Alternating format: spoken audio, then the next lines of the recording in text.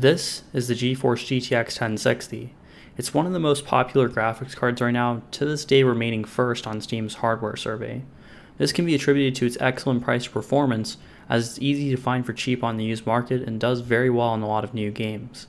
We already know how this mid-range beast holds up today, but something I wondered was how well does it stack up against some older high-end cards? Do some old beasts have it in them to strike down a newer mid-range monster? In this video, we're looking to answer that question.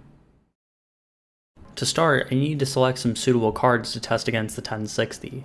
I wanted to feature one older AMD card and one older Nvidia card, so I dug through my box of video cards to see what I could find. On the AMD side of the fence, I quickly found a suitable contender, the Radeon HD 7950. Released back in early 2012, this slightly cut down Tahiti graphics card was offered as a more affordable version of the monster HD 7970. As such, its Tahiti Pro GPU featured 1792 shading units cut down from 2048, as well as a conservative 800 MHz clock speed. Now, VRAM remained relatively unchanged as it retained the 7970's 3GB of GDDR5, but it's running a bit slower at 1250 MHz. Thanks to running on a wide 384-bit bus though, this puts memory bandwidth at a nice 240GB per second, which has the memory a good bit faster than on the little 1060. Power consumption is much greater though, coming in at 200 watts and requiring two 6-pin PEG connectors to keep the card fed with juice. Now, we already know that this card is aged very well thanks to AMD's GCN architecture, so there's a good chance it could compete pretty well with the 1060. So now that we have our AMD card, it was time to find something older by Nvidia. This was an easy choice too, as I quickly had my mind set on the GeForce GTX 770. Released in mid-2013 for a price of $399 USD, this card was essentially a binned and overclocked GTX 680 offered at a new low price. It featured the same fully unlocked GK104 GPU with 1536 shading units and came clocked a bit higher at 1046 MHz base and 1085 MHz boost. Now, the card's main weakness is its anemic amount of VRAM with only 2GB of GDDR5. This shouldn't be a major issue in a majority of tests, but we may have to crank down texture resolution in some of them. Anyway, the memory is clocked much higher than the 7950 at 1753 MHz, but it's running on a narrower 256-bit bus, making for 224GB per second of total memory bandwidth. This card is the big pig of the bunch, requiring 250 watts of power, with all of the extra juice coming from one 8-pin and one 6-pin PEG connector. This high power draw can be attributed to the increased voltage and clock speeds over the GTX 680. Now, I go over this a lot more in my dedicated video on this card, but due to some architectural deficiencies, Kepler has issues keeping all shaders in an SM busy without special optimization tricks, which has caused these Kepler cards to perform quite poorly in newer games, with driver support being dropped last year. With the older contenders selected, let's finally take a look at the GTX 1060. The 3GB version is making use of a slightly cut down GP106 core with one of the SMs disabled, making for 1152 shading units.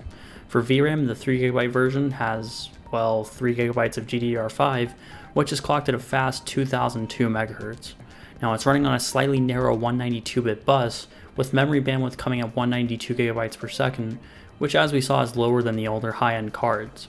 As to be expected, the power consumption is much improved, coming in at just 120 watts and requiring one 6-pin PEG connector for external power.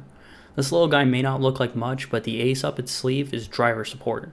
Unlike the older cards, this thing still receives the latest and greatest drivers directly from Nvidia, and should continue to for a few more years to come. As such, this card thrives in newer games, and in general the older cards will have a hard time keeping up in those scenarios, seeing as they have to cope with legacy drivers. Now, enough on the cards, let's get into testing them out. For the older high-ends, I opted to overclock them to give them a better fighting chance against the 1060. For the HD 7950, I dialed in the core clock by 350 MHz up to 1150 MHz, which is a huge 44% increase over stock. As for the memory, I went for a clock speed of 1600 MHz, which is a 28% increase over stock frequencies.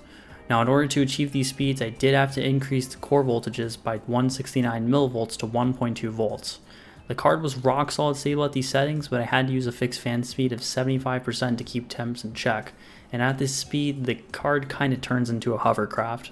As for the GTX 770, I increased core clocks by 75 MHz, and with GPU boost, this made for a final clock speed of around 1280 MHz, give or take because GPU boost is such a finicky creature. Now, this makes for an 18% clock bump over the default boost speed of 1085 MHz, which the card stuck to its stock settings.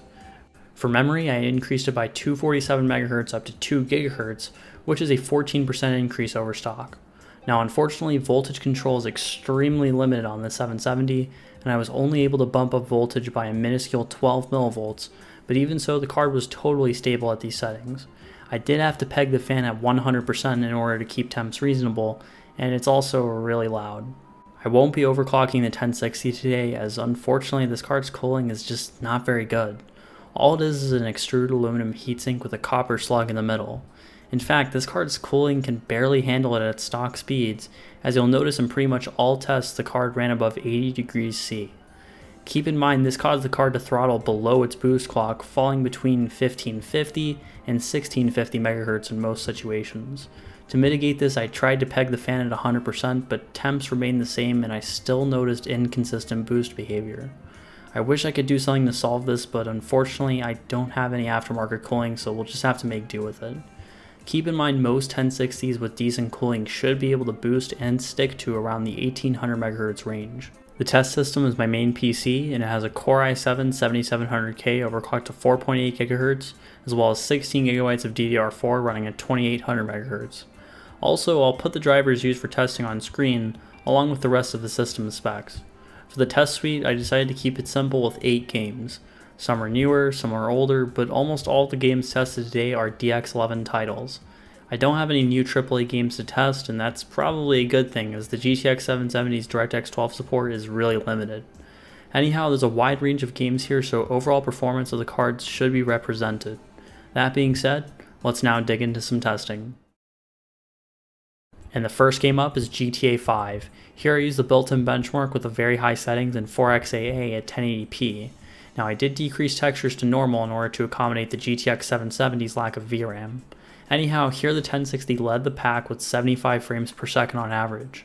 Now this made it 29% faster than the next best thing, the overclocked GTX 770. The stock HD 7950 is the slowest performer here, averaging 37 frames per second. Now I'm happy to report that its overclock scaling was great, as when overclocked the 7950 managed to leap by 38% and overtake the stock 770 by the skin of its teeth, or only 2%.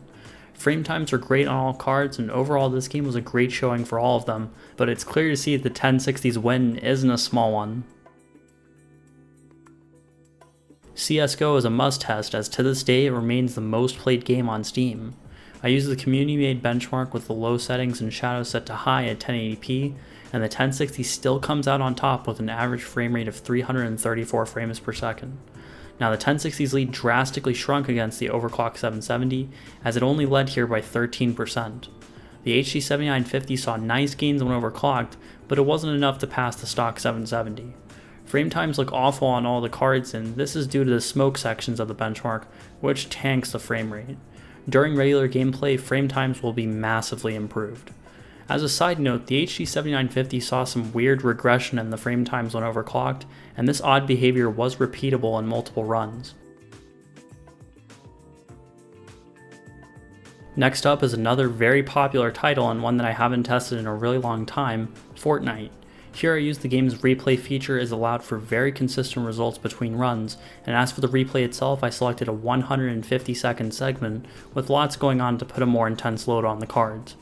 Settings wise, I went for 1080p with the low preset and epic view distance, as well as a resolution scale of 100%.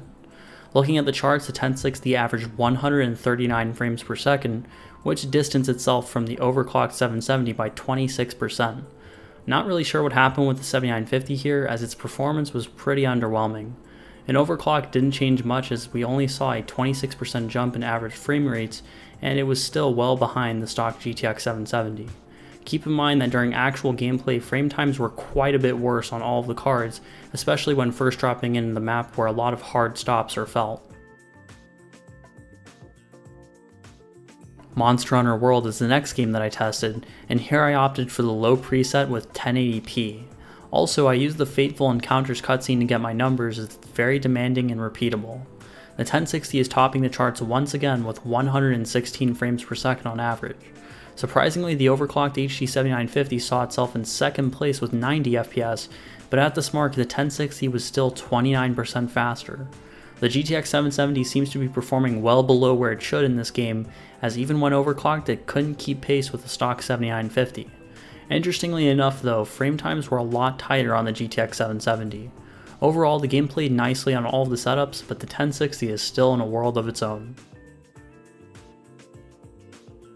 Next up we have The Witcher 3, and I used 1080p with the high preset with Hairworks disabled, along with post-processing using the high preset as well. The 1060 remained on top with 71 frames per second on average. This game saw excellent overclock scaling for the 7950 as it went from being the slowest of the bunch to building up just enough courage to barely edge out the overclock 770 for second place. Even then, the 1060 was still beating down the overclock 7950 by 32%.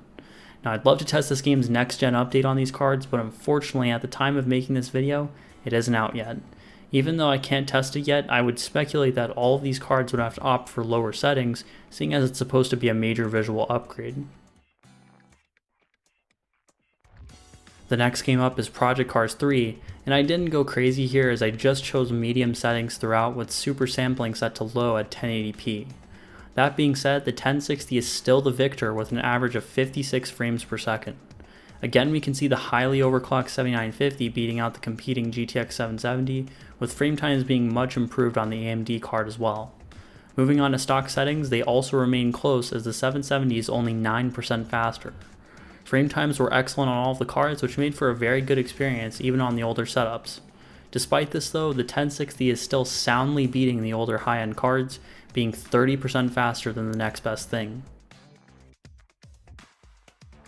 Minecraft is the next game, and I use the fancy settings with BSL shaders using the high preset in 1080p. The 1060 is still putting it down at first place with 67 frames per second on average, but the overclock 770 isn't too far behind at 59. The stock HD 7950 isn't doing too hot in this game, as it's kind of a slideshow with these settings. Overclocking helped quite a bit, but it's still not able to pass the stock GTX 770, which was odd to see. Frame times weren't great on any of the setups, but this is normal for Minecraft. Overall, these results were a pretty mixed bag, but it's nice to see the GTX 770 getting this close to the 1060. Finally, we have the oldest game in the suite with Crysis. I enabled NVIDIA DSR or AMD VSR to allow for some higher resolutions and used the built-in benchmark with 1440p at the very high preset in 8x8A, which is pretty brutal even for these cards. The overclocked GTX 770 is nipping at the heels of the 1060, being just 2% behind at 42 frames per second. When overclocked, the HD 7950 picks up just enough steam to pass the GTX 770 at stock settings. As to be expected for Crysis, frame times were extremely tight on all of the cards, and it was nice to see the 1060 wasn't so far ahead anymore, but I have a feeling this is only due to it lacking optimizations for this game. Alright, so adding everything up and averaging it all out, unsurprisingly the 1060 is the fastest card of the roundup, being 25% faster than the overclocked GTX 770 at second place. In third place we have the overclocked HD 7950, which in this test suite finds itself being 3% faster than the stock GTX 770, which ends up in fourth. And at the bottom we have the stock HD 7950, which as we can see is held back quite a bit by its conservative clock speeds. The stock GTX 770 is 27% faster than the stock HD 7950, but one thing to keep in mind is that if I had tested newer games, the 7950 would probably be smoking the 770 due to Kepler's poor performance in new titles. Also, the frame times look pretty bad when averaged out, but this is just due to CSGO's results. Rounding things off with power draw, I loaded up The Witcher 3 on all of the setups with the same settings as before to measure total system power consumption. Keep in mind these numbers were taken directly from the wall and as such do not factor in PSU efficiency. That being said, the GTX 1060 consumes the least amount of power at 188 watts, with most of the power savings coming from the GP106 GPU being fabbed on the 16nm node. Following up is the stock HD 7950 consuming 22% more power at 229 watts, a good bump over the 1060 but nothing unreasonable. Next is the juicy GTX 770 which comes in at 282 watts. This is 50% more power than the 1060 and 23% more power than the HD 7950 at stock. Now when overclocked, the older cards start to pig out on power, with the HD 7950 OC consuming 345 watts, which is a huge 84% more power than the GTX 1060. It's not as much compared to the GTX 770 OC though, which sits fat and happy at the top with 380 watts, over double the total system power consumption of the GTX 1060, which is pretty huge if you ask me.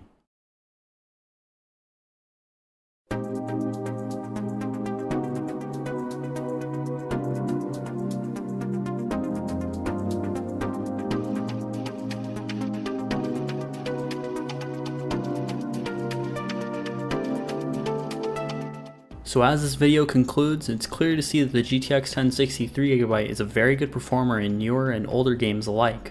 While the older flagships didn't win themselves any chicken dinners, they did come close to the mighty 1060 in a couple of scenarios. Now it would probably make more sense to switch out the cards I used for an R9 290 and GTX 780, but unfortunately I don't have them, and they still seem to be pretty pricey on the used market. Either way, these older high-end cards put up a good fight against this popular mid-range monster, and if you're rocking either one of these cards, it may be worth hanging on to them for a little while longer if you're not playing any DX12 games. Also, it's surprising to see how much the gap has closed between Tahiti and GK104, as back in the day this GTX 770 should have been going toe-to-toe with the HD 7970 GHz edition, not the slower HD 7950. If I had used DX12 games, it would have accentuated the GTX 770's performance and efficiencies, seeing as it definitely needs optimizations to perform at its best, where the HD 7950 doesn't have that limitation. Anyhow, it was fun to test out these cards and satisfy this personal curiosity, and I hope you guys found this comparison interesting as well. With that though, thank you all for watching, like, comment, and subscribe, and I'll see you all in the next one.